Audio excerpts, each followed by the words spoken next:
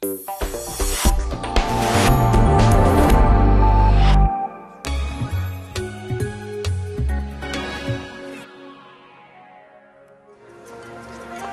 Budapest Castle district is built upon a limestone hill.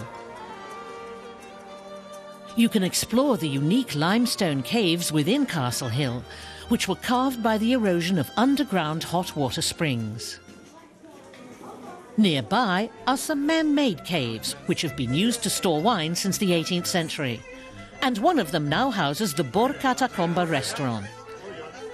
Guests are greeted at the entrance with an apricot brandy. The kitchen is run by chef József Révész. He serves up to 300 guests every evening. He likes to use generous amounts of herbs and spices, but he insists that Hungarian cuisine isn't as spicy as people think. That's just a rumor. Hungarian cooking uses a lot of standard garden herbs as well as garlic, but undoubtedly a lot more paprika than any other cuisine in the world. Tourists from all over the world come here for traditional Hungarian dishes and wine in an authentic setting.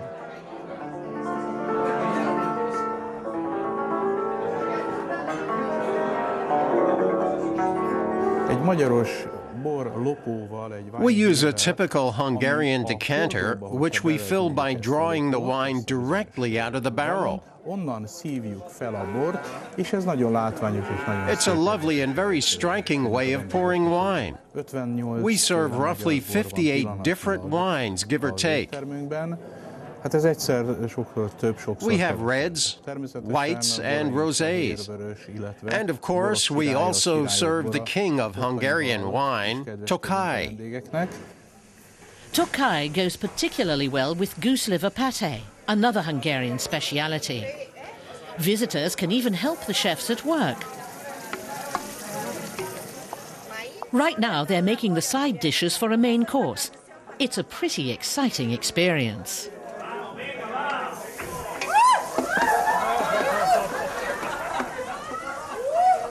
This dish is ready to go. Medallion of pork wrapped in bacon with potato cakes and lecsó, a thick vegetable stew. Made of peppers, tomato and onion, it's a staple of the Hungarian diet. Lecsó can be eaten with fresh bread, rice, egg, or sausage. You can also pad it out with vegetables like eggplant and zucchini.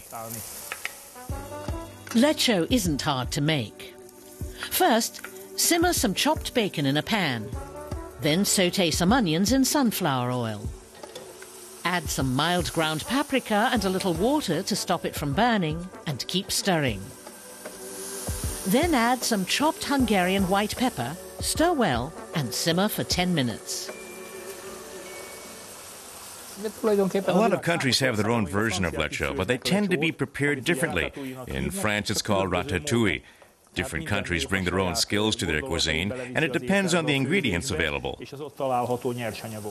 To serve, sprinkle with chopped bacon and mix in slices of paprika sausage or salami. Add tomatoes and some hot green pepper.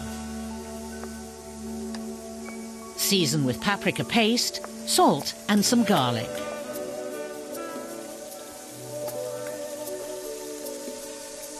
And voila, a hearty, spicy dish.